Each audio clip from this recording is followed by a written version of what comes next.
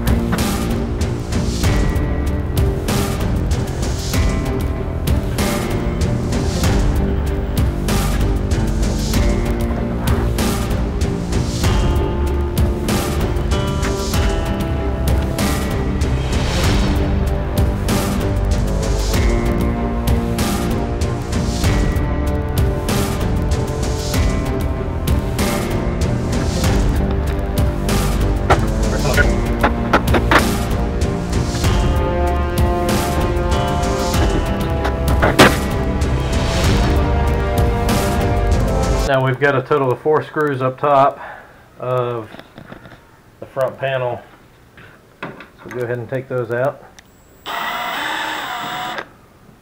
Okay, so we've got 1 and 2 locking tabs to hold this front panel on. So all we're going to do is just kind of push those down to disengage them. As you can see, the front panel just kind of falls off, so kind of be ready to catch it once you push these down. And pull this back away, disconnect our door switch, and then this has tabs at the bottom that hold it in, so just pick it up and move it to the side.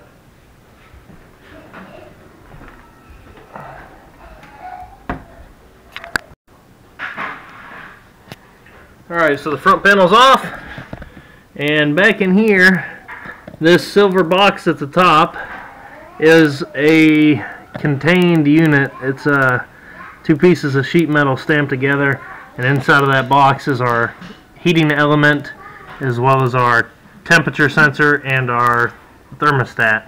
So we'll take that screw out, and then I guess we'll have to figure out, well, unclip this wiring harness as well. You just press down this tab and pull it apart. There, done.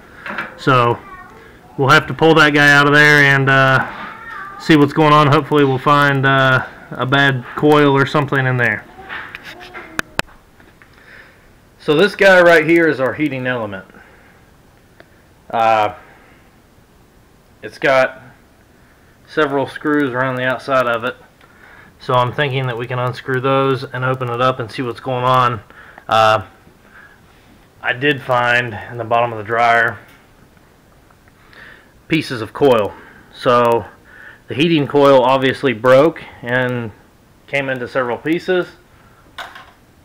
Set that aside. So let's crack this baby open and see what's going on, and we'll go from there.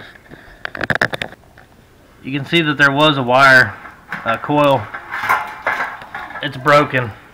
It's completely broken in half, and it kind of welded itself right here. So that lead would have came to here, our other lead. So I'm just going to go ahead and cut this guy to get it out of the way.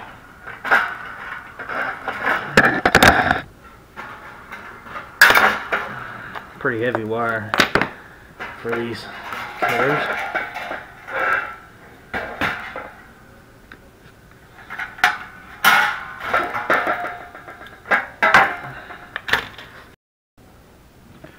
Alright, so getting these wires here put back onto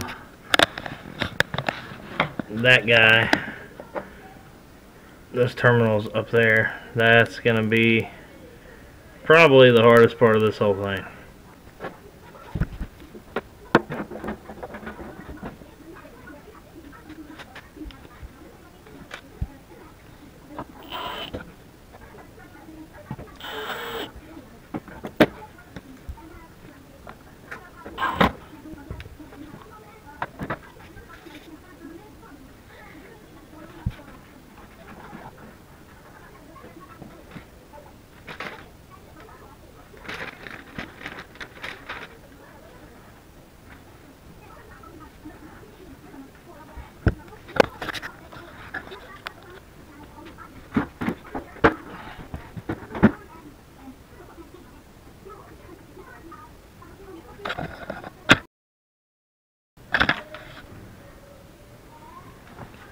Alright, so just remember to connect your wiring harness back to your switch. Otherwise, this goes down here to your door switch or your door sensor. If you forget that, it's going to be a bad day.